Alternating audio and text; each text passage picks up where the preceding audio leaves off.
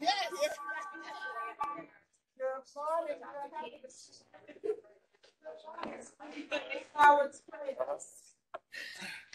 Morning. It is 8:30. I cover health. Reaching into front business cards. We'd like to get started. Good morning to our facilitators for long. Oh, sure. Rita Cheryl. Richard, Richard, Robbins, Jackson Edwards, and Steve Johnson. We'd like to welcome Richard to the morning forum and Natalie McGarrett. Okay. What did you say? What did you say? That was my nice. Once again, welcome everyone to Tuesday Morning Forum. Do we have anyone that's here for the very first time? Except for our guests, they will introduce themselves. Yes, sir. Good morning. My name is Norman Garnes. I'm here for the first time. I was invited by Miss Sheriff.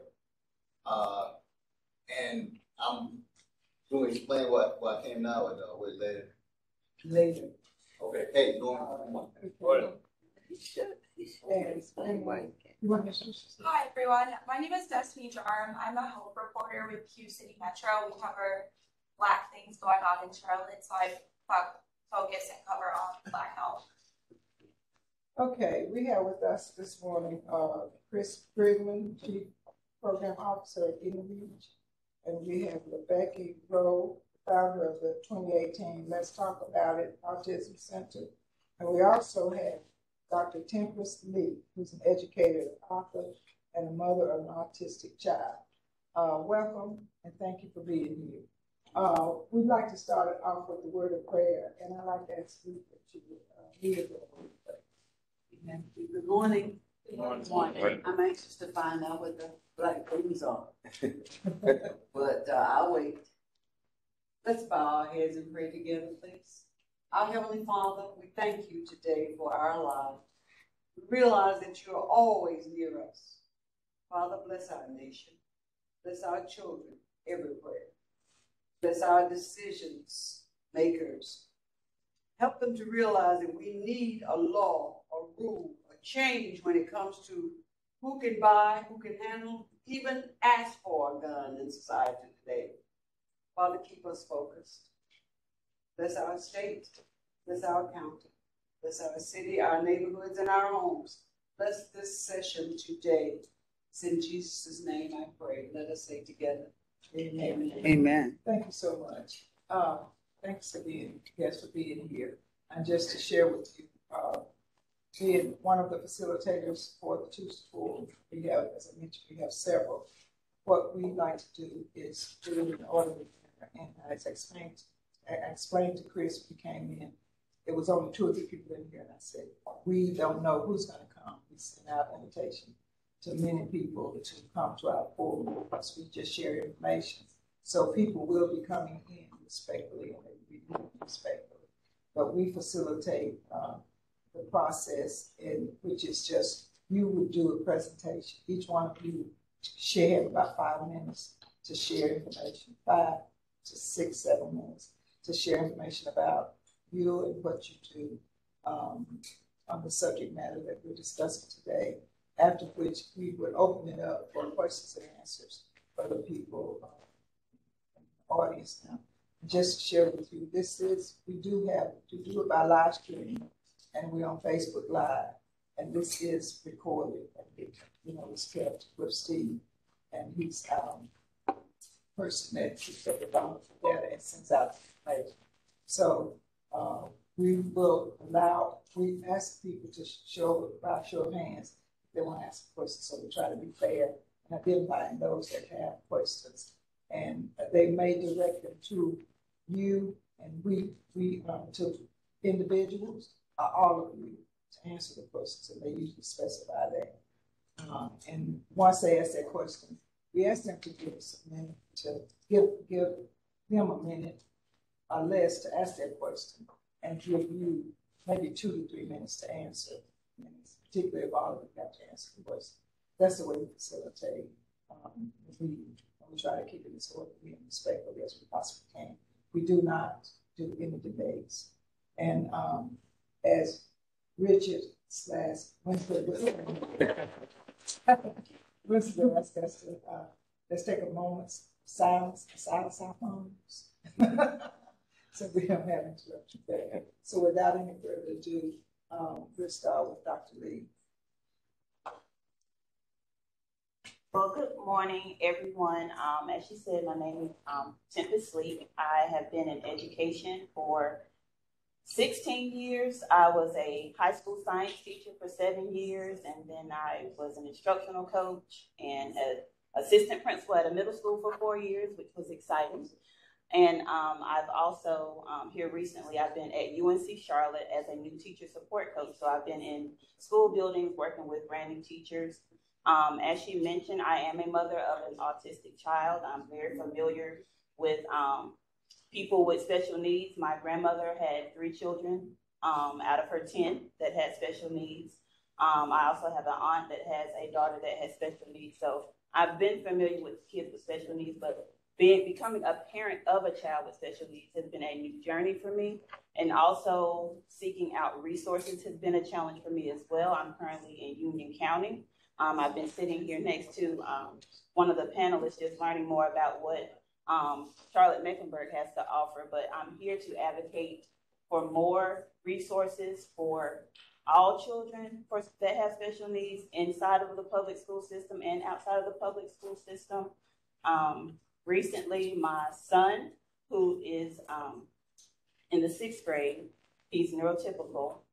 He wrote a book about his experience with his brother and how he's had to grow and learn how to interact with his brother who has autism. My youngest has autism. He's 8 years old.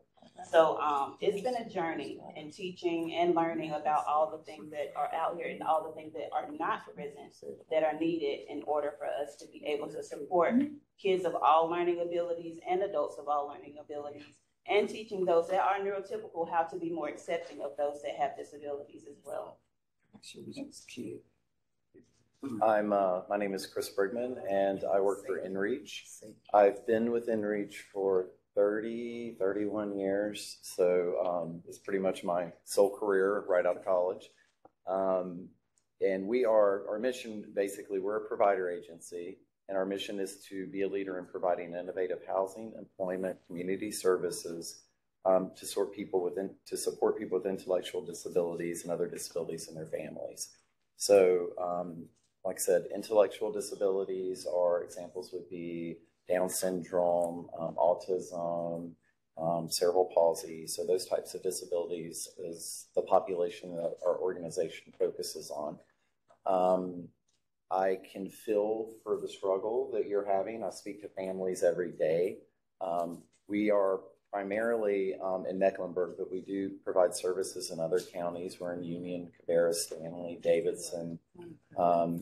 But, you know, depending on the county you're on, there's a different service array that a provider may offer. So we do offer the full array of services in Mecklenburg County for individuals with developmental and intellectual disabilities. But we may be more limited in other counties in regards to the services that we provide. And that's where those other resources and funding sources are important.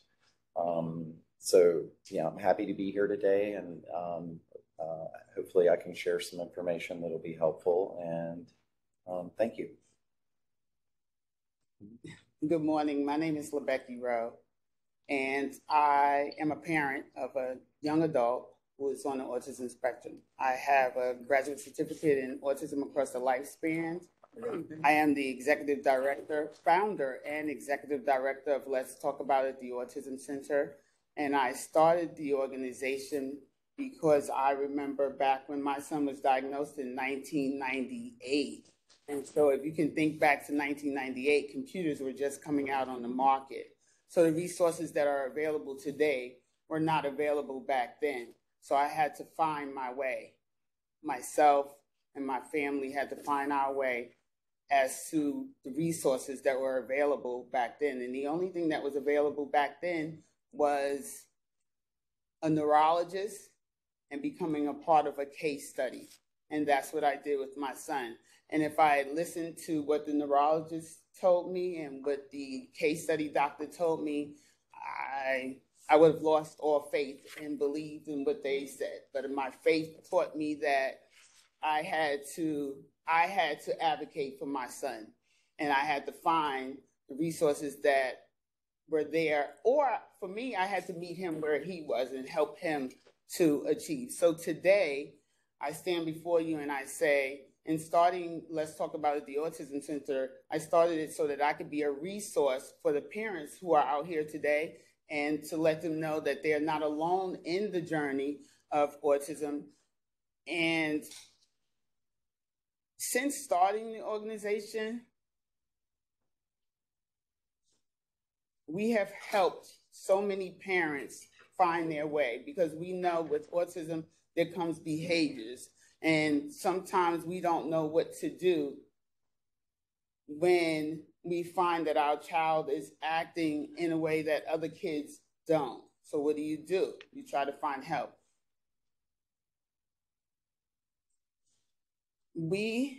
I have been able, so today, as a retired New York City police officer, I get the opportunity to facilitate workshops with police on how to engage with our persons with autism should they encounter them in the street. My organization we have been a recipient of the United Way grant so that we can further our cause in the community. We have a podcast that we do, and it's called Autism in Color. You can listen to it on Spotify, iHeart, Google, and Apple. Also, we do a support group every first and third Thursday of the month, and it's done virtually. And if you check out our website is Let's Talk About It, theautismcenter.org. Thank you.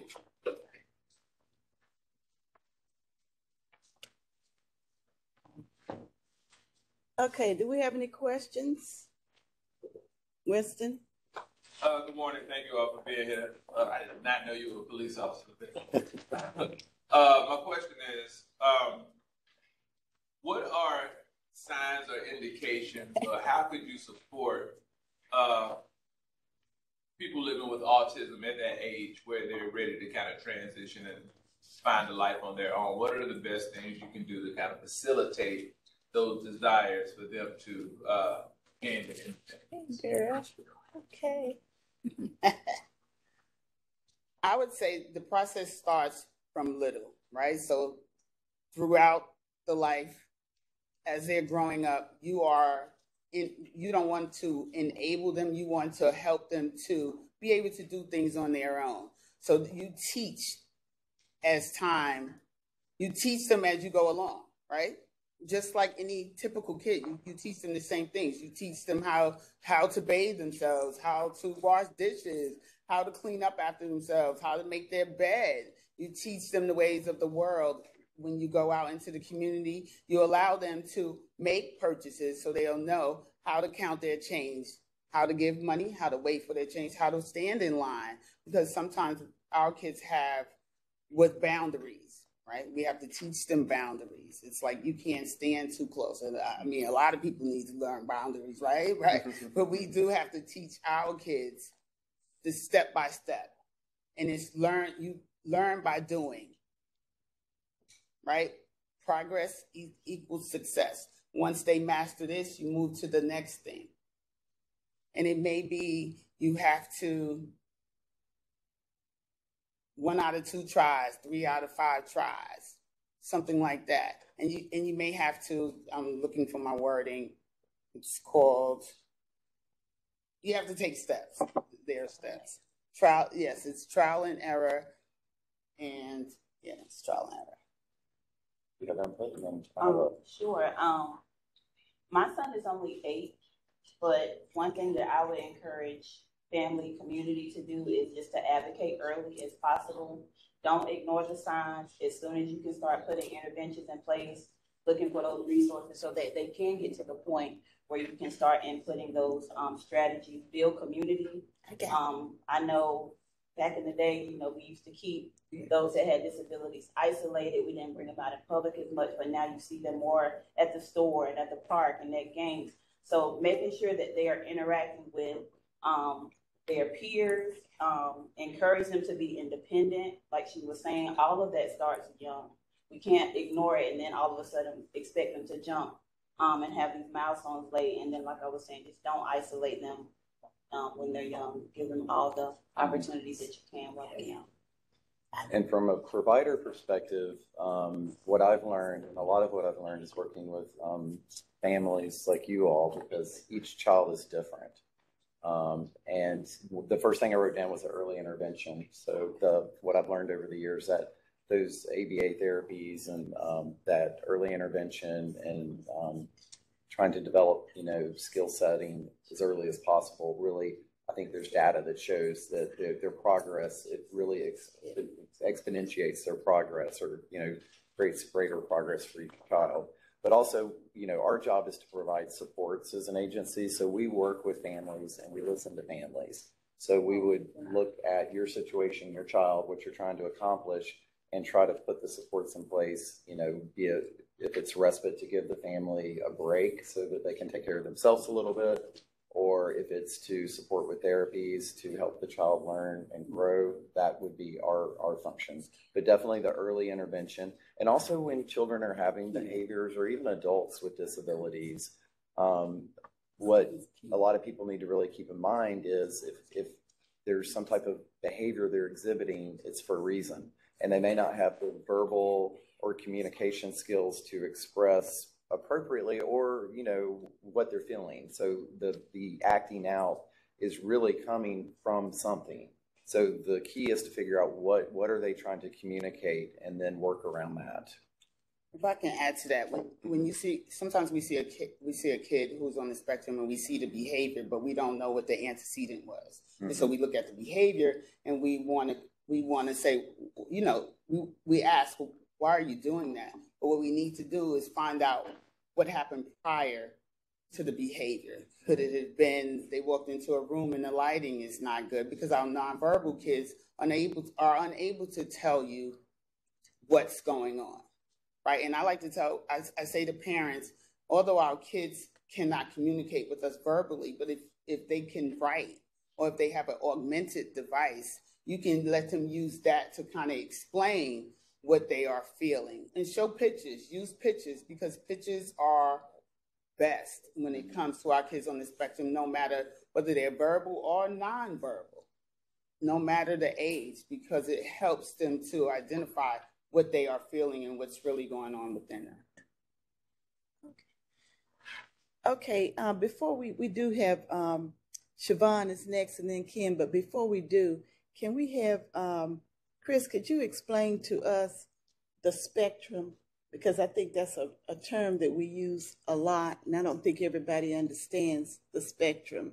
Yes, and I am not an expert or clinician. I'll just put that out there. But over my 30 years, what I have come to understand is, and again, every child is different, especially with autism.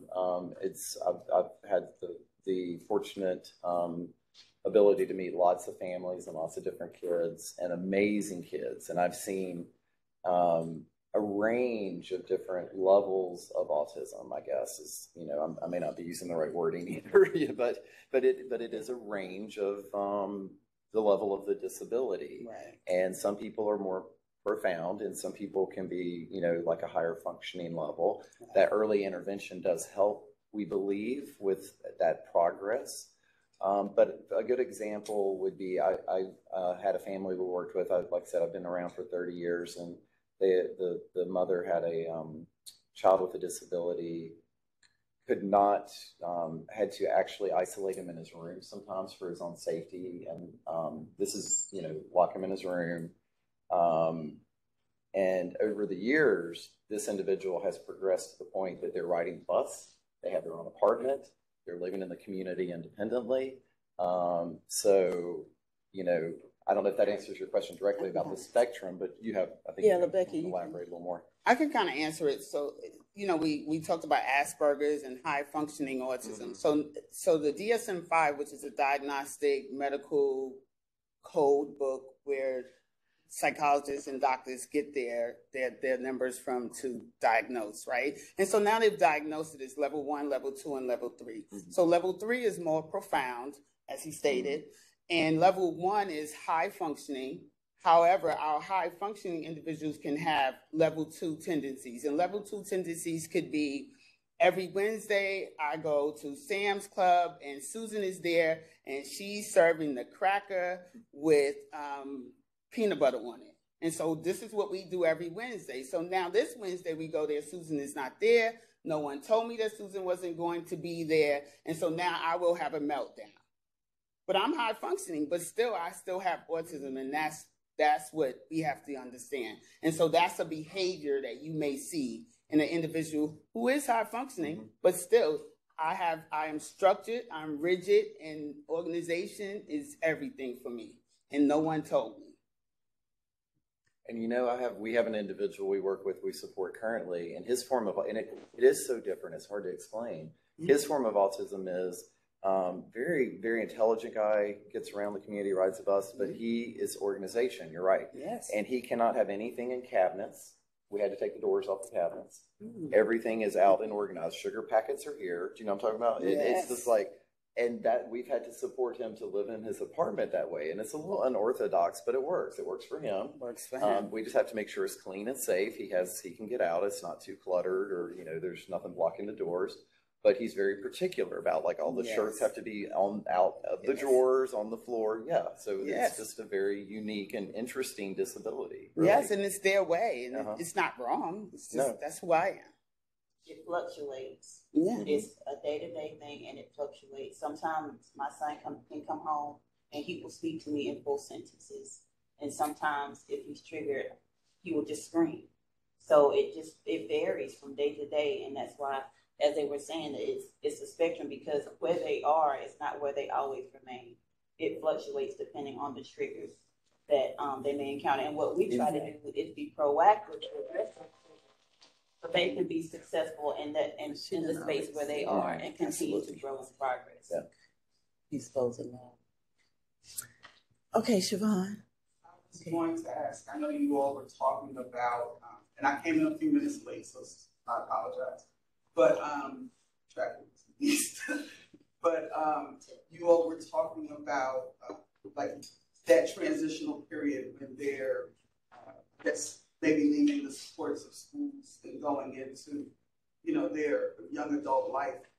Are there agencies? I'm assuming you're a part of an agency where they help in those transitions. Are there people who, if they haven't learned some things, because some parents keep the kids more sheltered, and they may not know a lot of different things that other kids might have learned with autism. Are there agencies that support that part of it, where they go into the community and teach them how to purchase things and, those kind of life skills that we all need as we go into adulthood? There are, and those are services, community-based services that we do provide. There are challenges into accessing services we were discussing earlier. A lot of the services you need to have Medicaid to qualify. There are some state funding and county services as well, but not as many as there need to be. The Medicaid services are the main ones, but yes, there are also interventions in school. I know, and you two may be able to speak more to this, but I know there's an IEP process where the school creates a plan to help develop whatever supports that they can provide within the school setting and work towards the child's transition. There's also a new service, care management, that the state brought back, and it is, again, a Medicaid service. But I would encourage families to definitely get a care manager, because a care manager can work with children and adults, so they could be your advocate and support within the school and be a part of the IEP process. They could also link you to agencies like InReach, like us, for some community-based services and some respite, so that, you could get the respite for the parents, but also some of the supports in the community to teach some learning, like, independent living skills and how to shop, or just even to go and socialize. Socialization, I think, is, you both can elaborate more if you feel so, but I feel like socialization is really important for kids with autism and really working on that piece. Yeah. I think socialization is easier for our kids when they are in elementary, middle school, and high school. But it's once you get outside of that, yeah, it's hard. It is. Be hard for our kids. Dealing with a lot of people. And another thing I'll add, services there's an oversight agency depending on the county you live in. Mecklenburg and Union Alliance is the service that manages all of the state and Medicaid funding for the providers like us. So they would probably be the first place to go. Would you agree, to kind of get an assessment of what services are available to you? And they should have a list of, or they do have a list of providers and care management agencies that you can contact. And you can also go through vocational rehab. I think once your kid turns 16, you can start looking into vocational rehab and getting testing and moving along in the process of adulthood, moving towards adulthood. That's an excellent point, and it doesn't require Medicaid. Right. VR is state funded. So yeah, you can get some psychological testing and start working towards, I think they have independent living and vocational, right? Yeah, absolutely. And if your child has an IEP, like be very active in being a part of the IEP process. A lot of our students that have special needs will qualify to have an extended period in high school where it goes beyond 18. A lot of the programs, every school district should have a program where they teach them those types of skills and they take them out into the community and they learn how to do all those types of things. But you have to be intentional about making sure that those things are placed into their IEP as a goal. And if you need to get an advocate, like someone that is familiar with doing IEPs, I've sat on both sides of the table and just being familiar with the language that they use. You're really going to have to be able to advocate for your child and what you know they're going to need to learn so they can be placed in the specific classroom that is actually going to teach them those skills, because otherwise they may be placed in a room where they're not receiving that. So make sure you advocate and look at every document that is written if your child is in that, that stage between 16 to 21, where they can continue to receive services from your public school system. And if I can add to that, IEP, I know we're using IEP, but it's an individualized educational plan. And I say to parents, you are your child's biggest advocate. If you feel it necessary to call IEP meeting, then call that IEP meeting. If that IEP is not being met, you make sure that they know that what your expectations are. And don't be afraid. And in regard to the transition piece, it's important as well.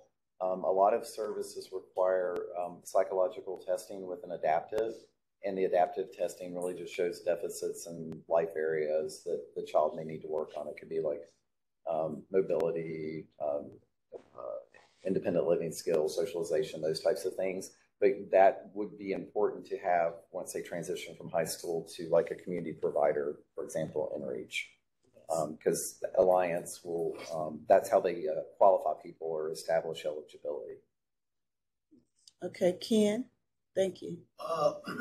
You've been around, you say 30 years. I was listening on the way in. 30 years, so you may know the answer that I have. We'll see. At Morganton, North Carolina, at Broughton, I believe, the hospital. Yes. I happen to have had the occasion to work with a young man who was autistic, but his artwork was exceptional. And his artwork was sold for thousands of dollars, but yet he was institutionalized. With the combination of the two, his talent and skill, how and when do you discover an autistic child's exceptional talent skills compared to when do you, or if you ever decide to determine that institutional residency is required? And I'm curious if I might know the individual, because there's been some shows in Morganton. You remember Studio 11? I don't know if you're familiar with them, but that's an art studio that specialized in promoting artists with disabilities. And we partnered with them a few years ago and did some art shows. So I don't know that I'm the most appropriate person to answer that in regards to when to identify. I would think as early as possible, but really the experts I've found over the years are the parents. The parents know their children and what their skills are. Yeah. So I could kind of speak to that. Before my son is 28 years old. So my son was nonverbal in the very beginning. And I know today, because he was nonverbal, he was diagnosed with severe autism. However, today he's diagnosed with level 1, level 2 tendencies, right? And so I knew that he could sing from early on. Music was his thing. And so I'm from New York City. When I moved to Charlotte, I got him involved in music. And it took off from there. So he was able to participate in talent shows, musicals, plays, high school graduation, singing. So all these things he had within him. And I saw them. And so what I did was I gave him the opportunity to showcase it. I followed his lead. And that's what I want parents to do, because our kids, they do have a talent, whether it's art, music, history, sports, whatever it is, they have it. And it's up to the parent to find it and make sure they are able to showcase it. Yeah, like my son, he's only 8, but he's very, very musically inclined. Yes. He can pick up a beat, like he'll pick up anything and make drumsticks out of it and can mimic. Yes. He can memorize movies and act them out from beginning to end. Yes. But you may sit down with him and say, let's write our name, and he'll get frustrated with that.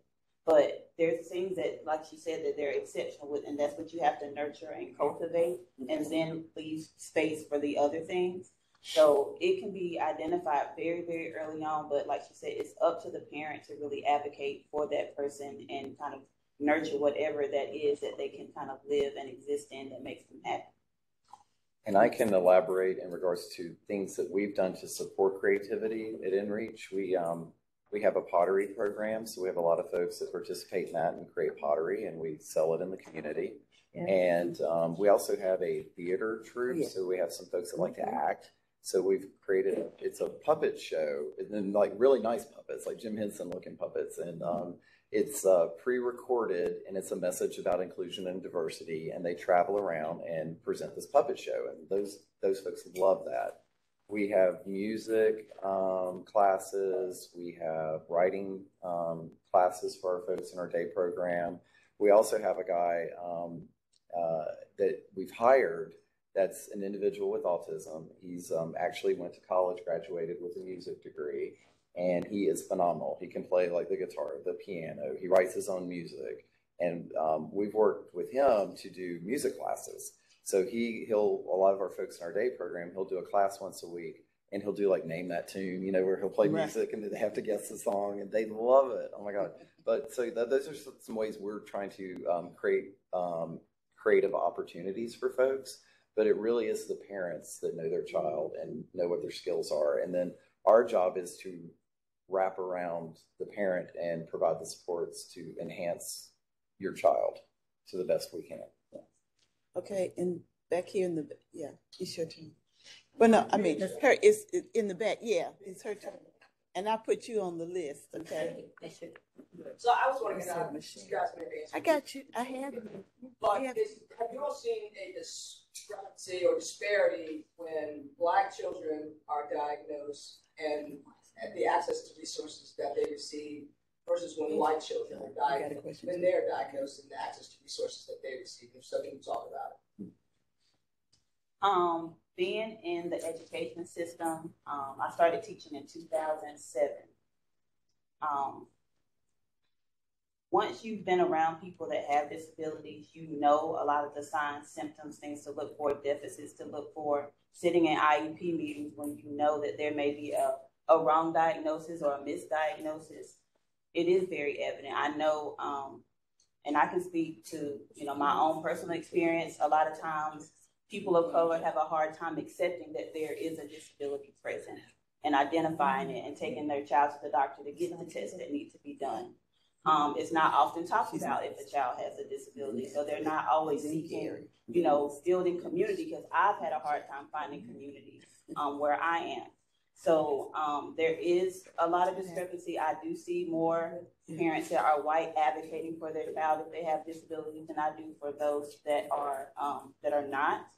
But I do believe that there are a lot of students that are, or kids that are misdiagnosed or not diagnosed and could be receiving more services so that their children can progress. But it takes the parent being there to advocate for those things, because the child cannot advocate for themselves when it comes to those things. And we, as educators, as teachers, we try to advocate and do as much as we can, but it takes a village. It takes the parents. It takes the community. It takes the teachers coming together to put those resources together for that child. So I do see a discrepancy when it comes to that from what I've experienced in education.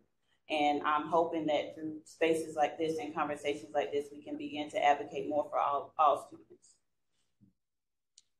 Okay, and right here, yes. Thank you all for being here. I'm Carrie. And then you're next. I just wanted to make 2 comments. InReach, I've been a supporter of InReach for a while, and you guys do amazing work. I have a friend, Eric, who is at the CNBC store at the airport. Okay, yeah. He's been supported by you all. He's been working there since 2018, and he loves his job. He takes it very seriously. He is a very dependable employee, and you all have done a great job with him.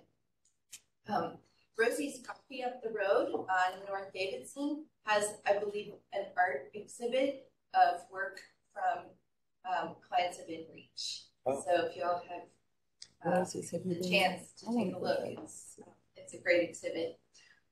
2 questions. Medicaid expansion.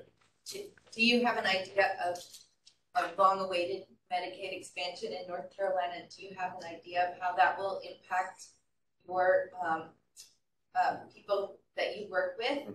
And is there any idea as to the cause of autism? With the Medicaid expansion, I can start with that. And I am still trying to tease that out myself and understand the ramifications of how that will affect our industry. From what I understand, there is a possibility we may have more innovation slots. There'll be an increase in the number and innovations for, I don't know if everyone's familiar, but there's different Medicaid services that are available in North Carolina.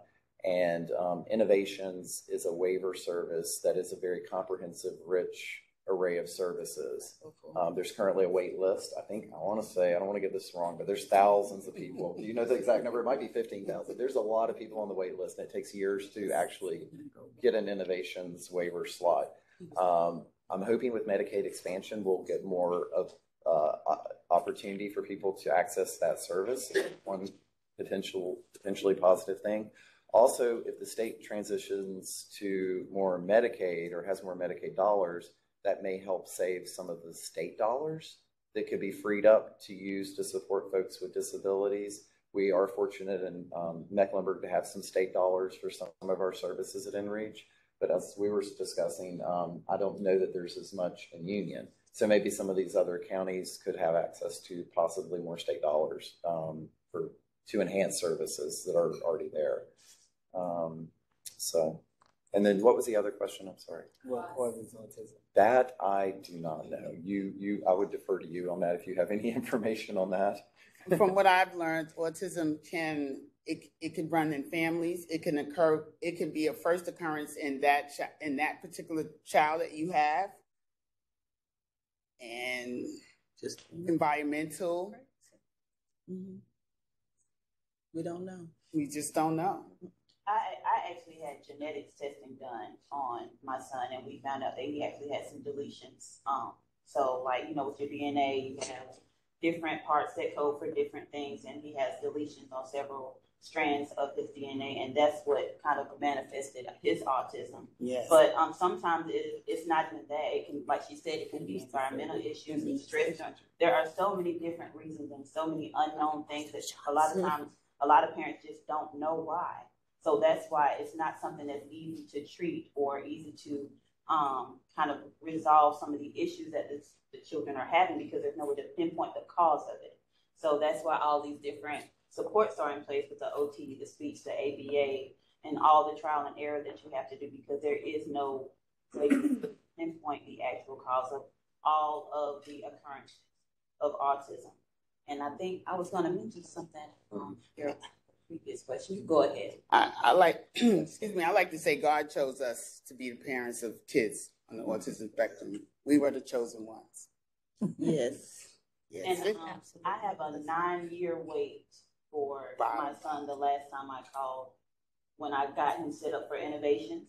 He's 8, so hopefully, you know, that as time progresses, because we don't qualify for Medicaid, we pay for a lot of our son's treatments and outside services out of pocket. Our insurance does not cover everything 100%. So if you don't qualify for Medicaid, it is extremely difficult to pay for outside ABA, OT. ABA can cost you $50, $30 an hour, and if you, some of them make you have to have 15 minimum hours a week. So when you're paying for that out of pocket, it is almost, you have to have another job just to cover the services because you don't qualify, and then there's such a long wait for the services in North Carolina. So if you don't qualify for Medicaid, it's almost impossible to be able to provide all of the services you want to provide. That's why I say you have to make sure you stick to the IEP, include every service that the school can provide, so that can take some of the weight off of you. Because I know the school will provide OT, speech if it's necessary for your child. They do not provide ABA or allow ABA into the schools, in public schools. I would say that's one of the greatest barriers actually to services for a lot of folks. If you're a working family, it's hard. You have to have resources. And I've worked with families that mortgage their home to provide for the care of their child. Yeah. And ABA is applied behavior analysis, and it's used to correct behavior that's good behavior, turn bad behavior into good behavior, for lack of a better word, when using the word bad. Okay. Thank you for the acronyms. Every profession has them. So. Yes. We have way too many. Yeah. And I forget. We do. Please correct me if I use them. Okay. I have Nathalie and then Gary, Winston, Micah, Jackie, and Ken. Did you put yourself down? My question was also about the daily update on what may have caused autism. But I also wonder because, I grew up a long time ago, and there were always children that were different. So do you think it's really new, or just finally somebody put a name to it? I think that someone put a name to it. And in my reading, it says they used to think that it was maternal, like whatever the mother is taking or whatever environment she's in. But I'm learning now that it's coming from the father. That's what they're saying. So and it makes me. I am not to blame for that. But in the reading, that's what it says. And I've seen that over and over and over again. But to answer your question about autism, I remember growing up, there was a young man that lived where I lived, and he was tall and he was stocky. And I remember his parents saying, it's okay. He's not going to hurt you. But at the time, he was tall, he was nonverbal, and he would just rock. I rock. Right. So I don't know. I'm a kid. He's a kid. He's a little older than me. But I was afraid. But now looking back today, I realized that he had autism. There's no doubt in my mind. And they institutionalized him. Mm-hmm. I was about to say back then, a lot of folks were institutionalized. Yes. And now, we're learning we can support people in the community. Yes. Folks just need the right supports to be independent and they can live full, enriched lives with support. Yes, with support. And I think that early intervention is best. Because like I said earlier, if I had listened to the doctors, I had one lady tell me that my 3.5-year-old son, a neurologist, not lady, but a neurologist tell me that my 3.5-year-old son, he is right now, he'll never know you left the room. And I had another doctor tell me that I should institutionalize my son because he has severe autism. And I'm like, that's not an option. He has a family that loves him. And if I had given in to what they said and not advocated for my son to ensure that he could be great right? Success looks different for us all. And he's been able to graduate high school right here at CMS. And I have to say, CMS did my kid right. Everyone else might not agree with CMS, but CMS worked for us. And he went on to Winthrop. Oh. And so, and the ability to perform and do these different things. So don't give up on your kid. Do everything that you can. As the doctor stated here, that she has to pay out of pocket. I had to pay out of pocket too. We paid out of pocket. You have to do what you have to do for your kid. But it was a struggle. Okay, thank you. We have Gary. I don't feel as if this is going to be redundant, reading between the lines of a few questions, but I've had this sit about like 8 people now. So, through your expertise with limited public resources, particularly around Medicaid requirement, do you see this issue being made systemically into a capitalistic and economic one rather than a social issue where systems are working cohesively together to better enable this demographic? And then seeing, like you said, your child, you said he was diagnosed in 98? 1998. CMS is so different. But we became CMS in 2002. We moved here in 2002. And so, I had to learn to work the system, and it got better. My junior year in high school, senior year, it's changed here. Greatly. But do you see this being more of an economic and a capitalistic issue more than a social one? The barriers, as we were saying earlier, are definitely economic. I feel like if you don't have the resources, it's a challenge, and it's a very kind of fragmented system, I would say, and it's a very hard for, I've been around 30 years, and we're going through managed care transition right now at the state level for all Medicaid services. I'm confused. So I know families are struggling with understanding, what's happening in the industry. But I would definitely say the more social programs and dollars are needed for mental health and disabilities across the board. So I do think there's a need for more social programming. I don't know if that answers your question, but there are economic barriers for sure for a lot of folks. I think that there are a lot of resources out here. And it's up to the parent to find them, because Google can be your best friend and you can find resources everywhere. I don't know if you all agree, but the resources are here. And because this resource doesn't work, you go to the next one. It's not going to always fit what you're looking for, but you can find them. And you have to believe. You can't jump from person to person to person to person.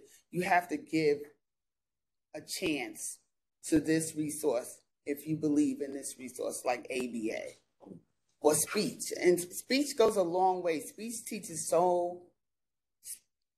different things, socialization, how to hold a conversation. It's more than teaching someone to speak. Depending on where you are. Oh, I'm sorry. There's availability. Like Charlotte Mecklenburg, there is an abundance of resources. Yes. Like I learned about Enrich today and your program today, which I am going to be looking up when I leave here. But I moved from Stanley County to Union County because I was put on a wait list for services because no one would come out there because there was no services there. If you live in a rural county that is not access to a major highway, it is very difficult to find services for your child with special needs. So we had to move somewhere where we will have more accessibility to be able to get access to those resources. I do believe that, like when I first got my son's diagnosis in 2016, there might have been a couple of ABA, but now ABA services have popped up all over the place because they're not in the school system. It's another, like you said, it's a way for them to provide a service, but they're making a lot of money off of this service when it could be provided through the school system, and it should be, because it should not cost a child who has no control over how they come out to be able to get the services they need for a basic sound education, which is supposed to be provided for by all these acts and laws that we have in place for education. That's right. And you're coming out of pocket for a lot of that. Yeah.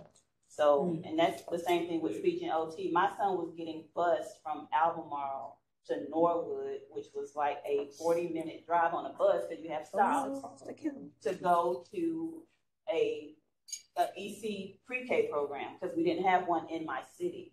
So that can be a trigger as well for a child when he's been on a bus all day, or he's hungry and he's on his way home because I couldn't drive him because I wanted to make it to work on time. And I have to work because I have to pay for the services. So there's a lot of equity issues when it comes to finding services for students with special needs, not just with autism, but with all special needs children. Okay. Imagine 1998. Okay. Winston and then Micah. Just so it can be said out loud, if you were, if you had your way, what resources would you want to be there on a systemic level to better support families with people with autism, or like how to get better systemic responses from local government? Even like when you mentioned police response, my mind just started going like, oh, what are dental office visits like, or just all of these things that we're just so used to that we're not considering for people with autism. So how could a system better respond to the things that you may see with families? For our kids with autism, I would say introduce. When they go to the barbershop for the first time, introduce the clippers. Say, these are the clippers, turn it on, let them hear the noise, let them touch it. The same thing at the dentist's office or the doctor's office. I say to parents, when you are taking your kid to an appointment, let them know 7 days in advance, you're going to see Dr. Winston, right? You're going to see Dr. Winston.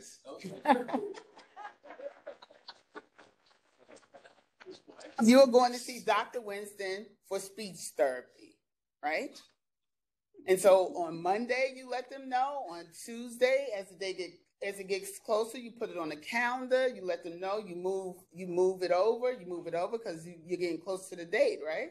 And so now, when they get there, they know because you have you familiarize them with what is going to happen. Like, this is where we're going to be next Monday. What's today? Next Tuesday. This is what we'll be doing. So every day you've told them. So now they get there. You won't have a behavior.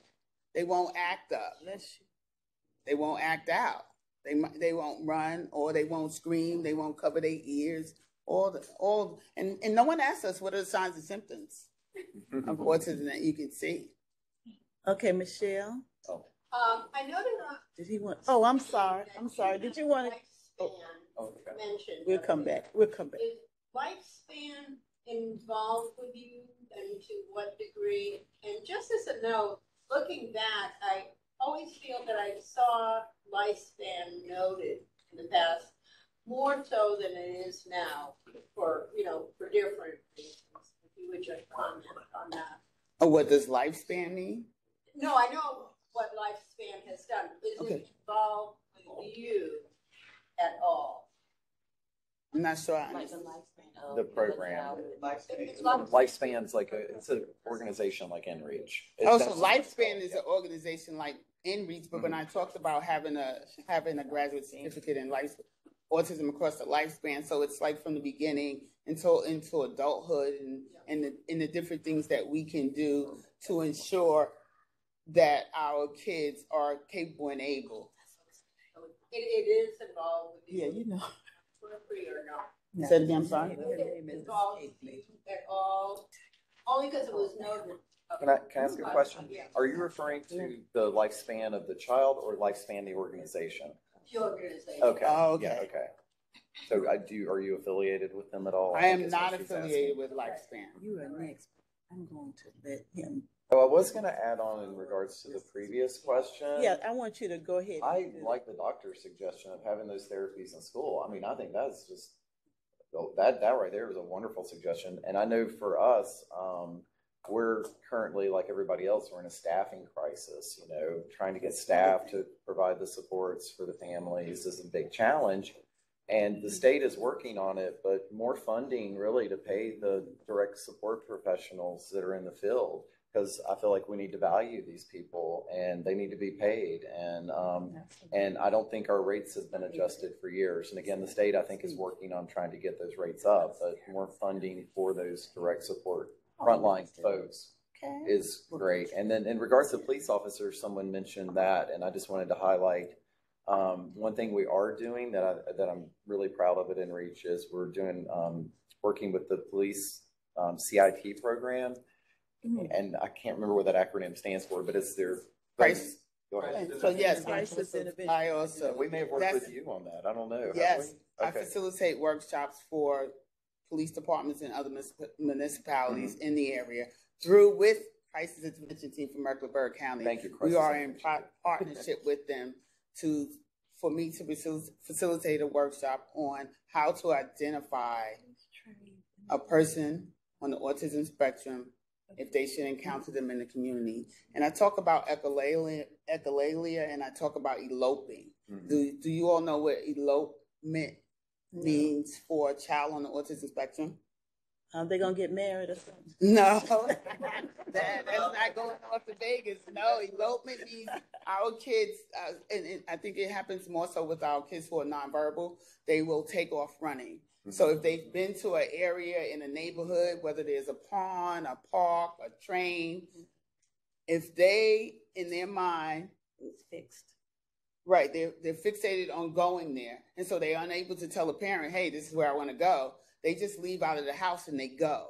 And so that's why we say, let your neighbors know, let the police department in the area know. If you see my kid out here, just know I did not give them permission to be out here. And they're going wherever it is they're trying to go. And you have to be careful because they like the body of water and they go to this water and they could possibly drown. It has happened. It has happened with the train station. It has happened. It is real for our parents who have kids on the autism spectrum who get out of their home and they might find them in the neighbor's backyard, wherever it is, they're fixated on going, they're going to get there and you will know nothing about it.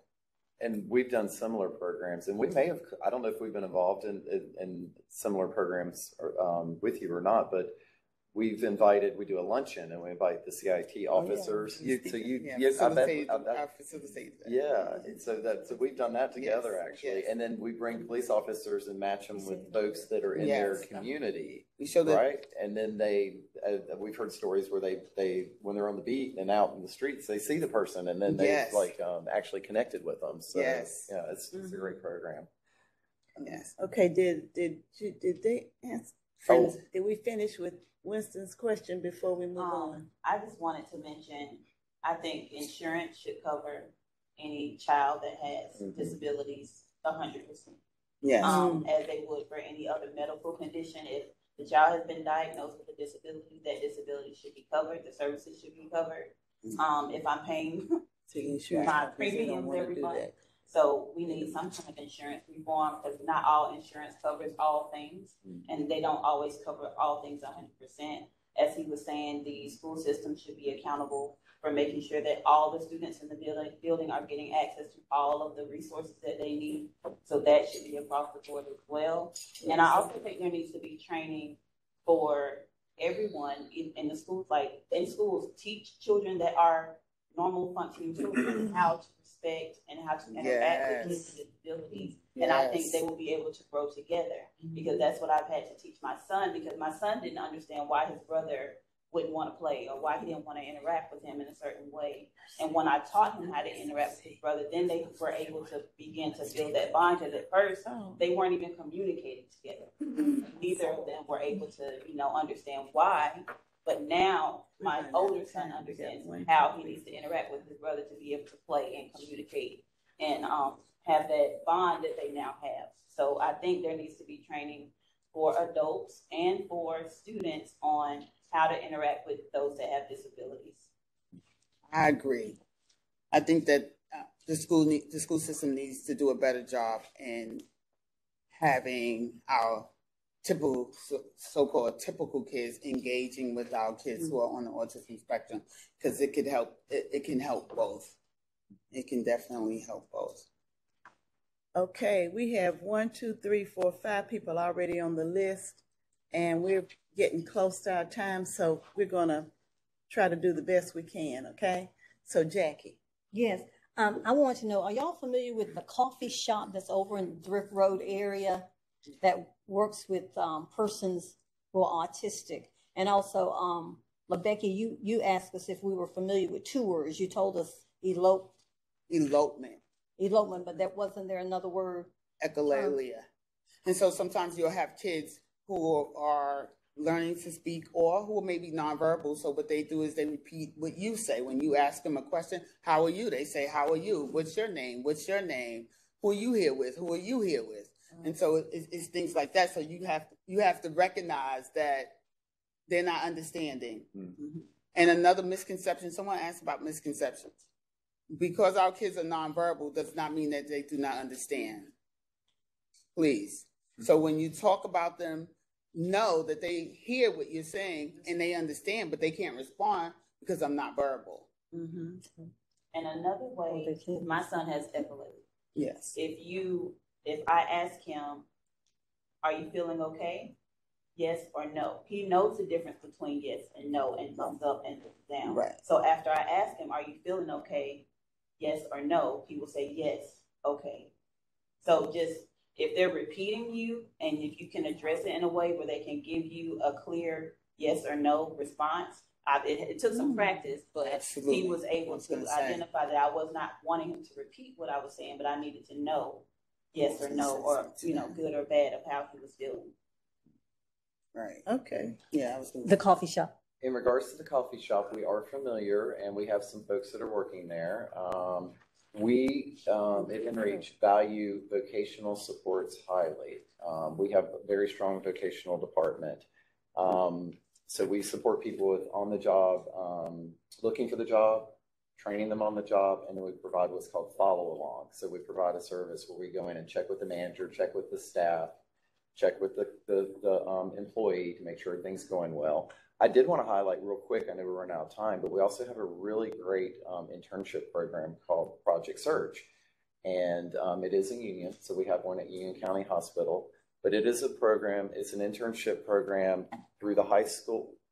Some of them are through high schools, one is through Central Piedmont Community College, where the curriculum is overlaid with the job site. So we have 3 hospitals that we're in and 1 hotel. And the students go to the job site, the hospital or the hotel for curriculum. And then in the afternoons, they go out and they work jobs on the floor. So they rotate. So they work in different departments. Hospital, they may work in OR, they may work in cafeteria, they may do patient transport, whatever. So they get to experience different job skills. They come out of that program, and this is all through VR, so it doesn't require Medicaid funding. So that's another positive. They come out of that program and they have a resume, and they have recommendations from managers they work with. And it's a way to really support these folks with getting real life work experience, getting references, and then that makes them more marketable to go out and get jobs. So then we have job coaches that can work with them to actually, help place them in communities doing similar work skills in the community. So I just wanted to put that out there. And also with the elopement, real quick, there's a resource, First in Families, and our coordinators here today, but they are a flexible resource and have funding. There's one in Union and Mecklenburg, and they have helped families put fences in so that it can help the child create a barrier so the child's safer. So just wanted to share that as well in regards to the elopement. Or causing alarms on your door, locks, anything to prevent them from getting out.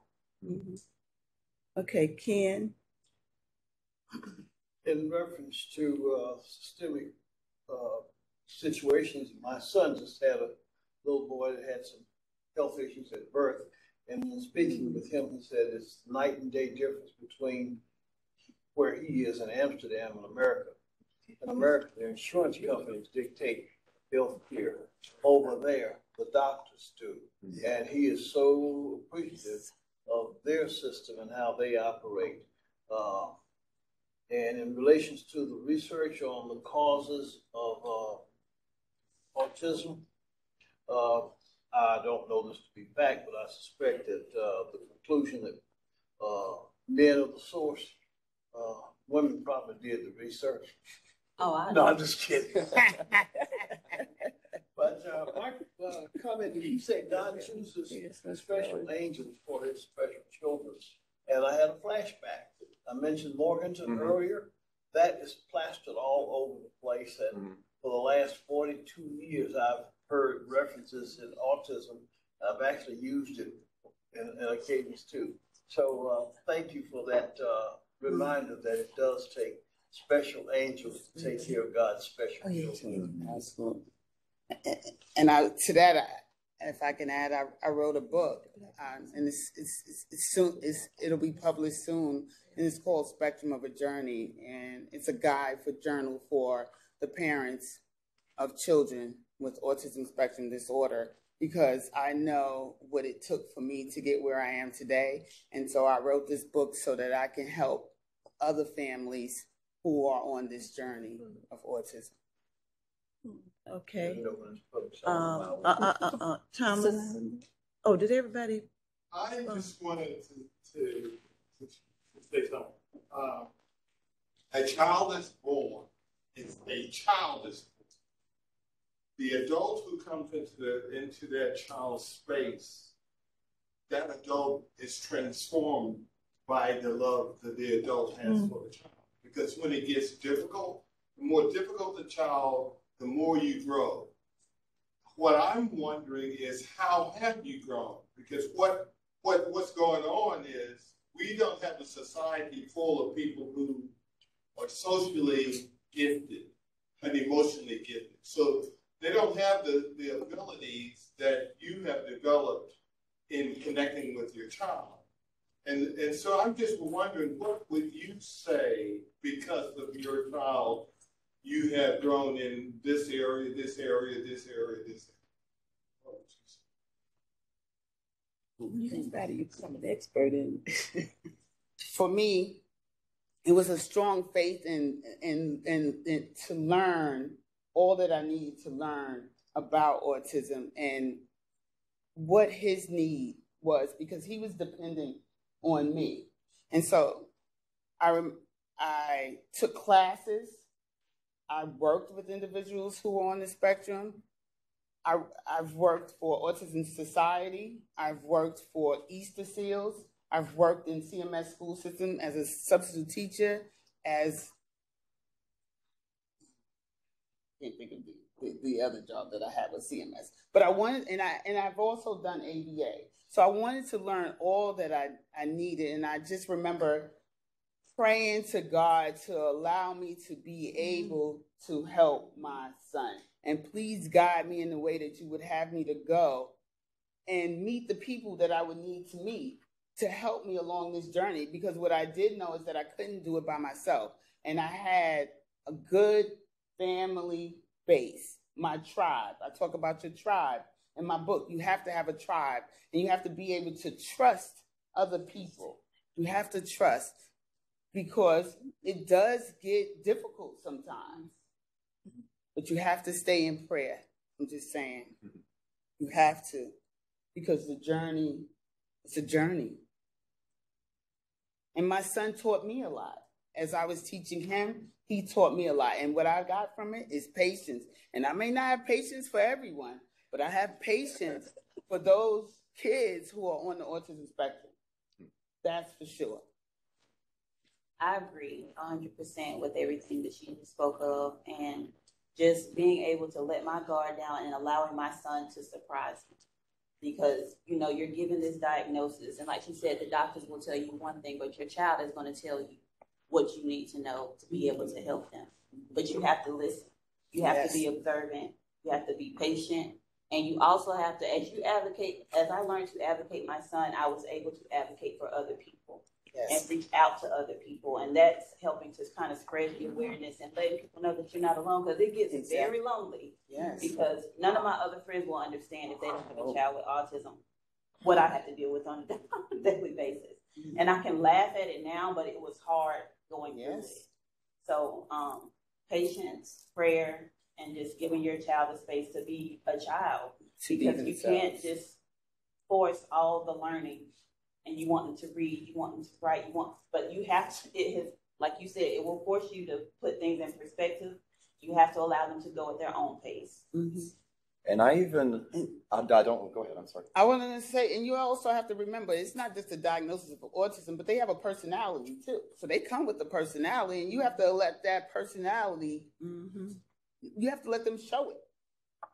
Right? They're going to show you their personality, whether it's humorous or, you know, whatever it is, whether it's sarcastic, right? Like they told me my kid wouldn't talk. Now he's talking. And, you know, sometimes he asks me, you know, where you going? Who you going with? What time will you be back? All these questions. And I say to him, hey, that lady told me you'll never know I left the room. Why are you asking me all these questions? Right. You know? And what I'd like to add is I'm not a parent of a child with a disability, but they have profoundly affected my life. When I came out of college, I moved back home with my parents. I was like, this is not working. I just need to get out of the house. There was a job within reach where you could live in a group home. It was a live-in position. I was like, I'll take it for a couple weeks till I find something else. I just need to get out of here. I was put in a situation where I was in a group home with 6 people that were, you know, you come out of college very self-centered, all about you, but you're put in a situation where, oh, I'm responsible for 6 other people. I got to make sure they're fed. They got to get to bed, all of this. But having said that, it became kind of my purpose in life, and I've made a career out of it. And I'm still with the company 30 years later, but it's because I love this population. I find joy in working with these folks, and I, you know, just thought I would share that because these are beautiful people with lots of skills and talents, and love to share. So in a group home, absolutely not. Okay, okay. We have Tommy, and then our last person is Chris.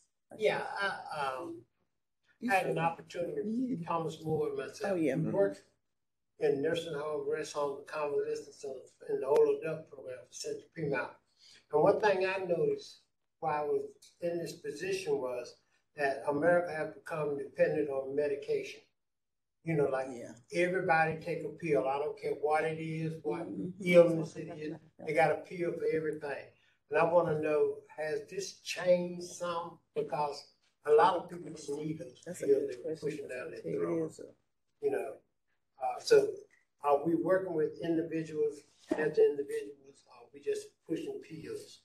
There's no pill for autism. Well, in the nursing home, they give them sedatives and stuff. I've seen them sit there and sedatives. Nobody talked to them. Nobody didn't do anything.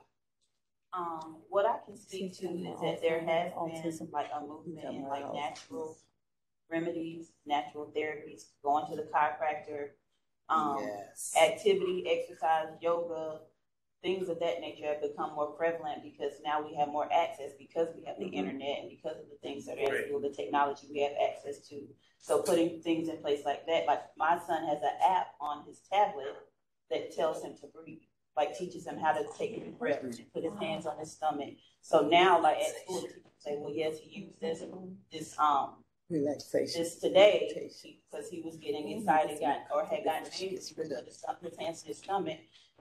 He'll breathe and he'll slowly learning to self-regulate. So there's a lot more things in place now to kind of remedy some of those things so that you don't have to medicate. But it also depends on who's in charge of that person. Okay. And the patience you have with that person to try them outside of medicating. Not that I'm against medicating, depending on what the needs of the child or the individual, if there's mental health, things like that. So. And we try to do medication reviews, and especially around psychotropics. We have those have to run through our HRC committee to make sure that psychotropics are appropriately prescribed and they're not being used as like a chemical restraint or anything like that. So we try to monitor and keep people's medication regimens, you know, current and up to date, and only what they need. Okay, great. Chris? Okay, Mary? I was going to say that I have a cousin who's autistic, and he is an artist.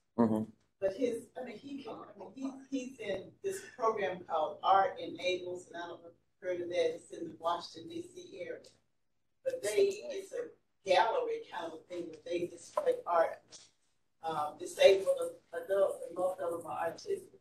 But he has this little thing where he has to put a shoe in every one of his pictures. And I think that's just his thing. I mean, that's his signature, That's his signature. That's his signature. Shoe and everything, but and also this is what I really want to ask, and I know this might be, but you know, there's a TV show on about a doctor who is autistic. I think a lot of us may have seen that show. Is realistic or is that not? Well, some of his behaviors, I would say, he definitely has them down, like his behaviors and his sensory. And the mere fact that it seems like he talks in a monotone voice, because either our kids, they speak in monotone voices or flat voices. And he really has, I would have to say the doctor, because I think it's called the doctor. The good doctor. He has really practiced for that role, and he's playing it well. And there's also a good book out there. If you all want to read a book about a high functioning level 1 with level 2 tendencies kid, it's called House Rules by Jodi Picoult. It's a really good book. You can listen to it on Amazon or you can read it. It's really, really good. What's the name of it again? House Rules. Oh, House Rules. Yes, by Jodi Picoult. Now, did you get us the name of your book? Go on, sorry. Your book, the name of your book. The name of my book is Spectrum of a Journey. Spectrum of the Journey. Spectrum of a Journey. Of a journey. Yes. You know where it's coming out? We're working on publishing it on Amazon this week. Wow. Yes, it's completed. Thomas. Just one more thing. There was a guy, Howard Gardner, that came up with 8 intelligences. Yeah. And then there was some people who came up with even more intelligences. One of the things that happens when children are involved in music and singing and whatnot, Howard Gardner in school. sometimes it's more related to math. Sometimes it's more related to science. Yeah. It's being able to, how do you make that high pitch that you are thinking of? And then you sing it. And so some of what we need to think about is smart is about paying attention to who you're dealing with and figuring out how to deal with them. And a lot of what is happening with kids who are autistic, they are introducing you to a lot of other things that you normally wouldn't be thinking about. Yes. And so now you have developed some skills that we need as a society. We need to learn how to deal with all kinds of people. And you're telling us how to deal with children with autism or adults with autism. And more input from you to help us, because you have developed some more skills, the more I think we as a society can provide the resources. Absolutely. You know, that really works for everyone. Because we need to look at the ability instead of looking at the disability. Because as you stated, math and science and music is where it's at for them. For my son, he plays music by ear. And he was good in math, but he didn't like it. And I just didn't understand. But, you know, he gets to choose. He likes to be grammatically correct, and that's where it's at for him. But, you know, when you started, the first thing that you said, a child is born, right? So that used to be my intro. I don't know if you all know the song, but a child is born with no state of mind, blind to the ways. So I had to mankind. You know, God is smiling on you. We found it too, because only God knows what we've been through, right? So that used to be my intro. So when you started out, I thought that's the way that you were going to go. I was like, This has been this has been wonderful. We want to thank you so much for. And can I say one more thing? Can I say one more thing? And let's talk about the Autism Center. We are keeping autism on the table and in the conversations, because what we want is more people to be informed and know about autism, because our kids are here to stay and they need some employment. Yes, ma'am. We have an autism resource fair that will take place on May 6th at the Charlotte Lab School on South Tryon. And we have a bowling event a bowling fundraiser coming up on April 29th at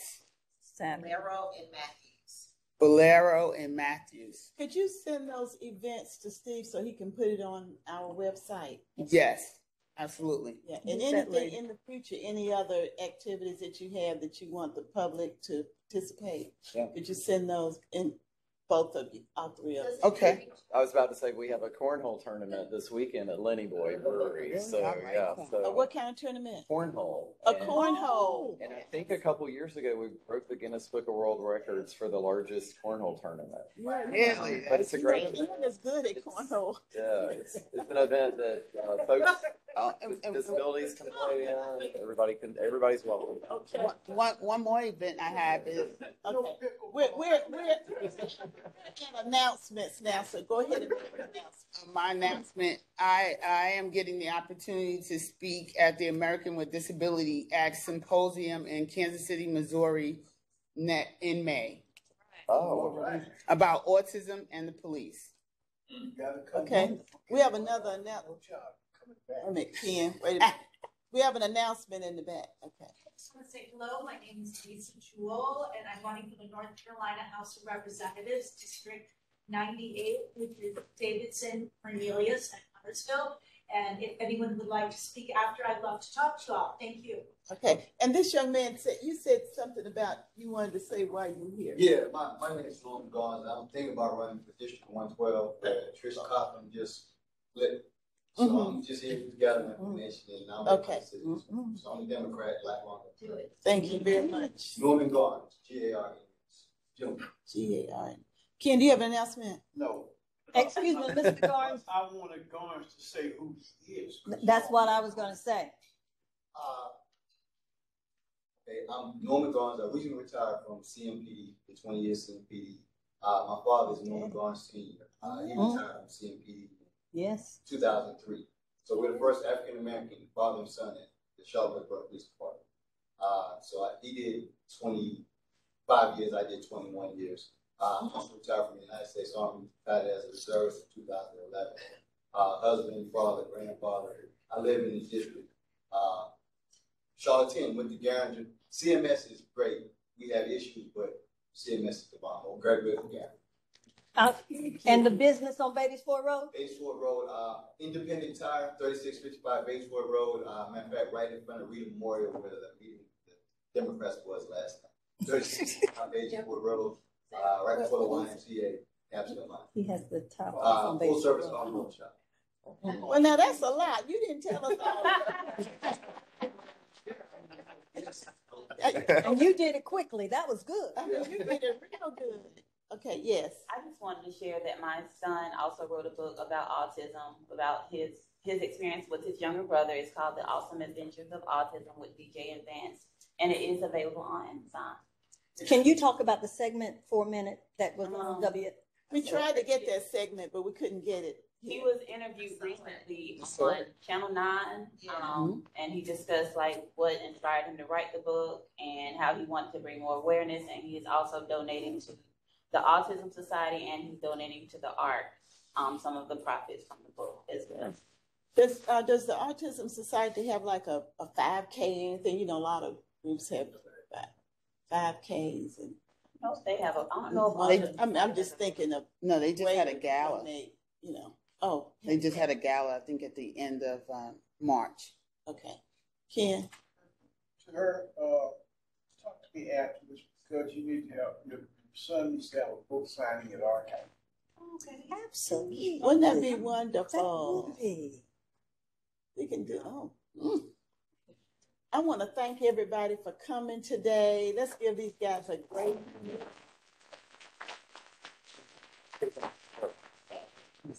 Any additional announcements can be given to Steve. She said she did say that. Thank you all. Yes.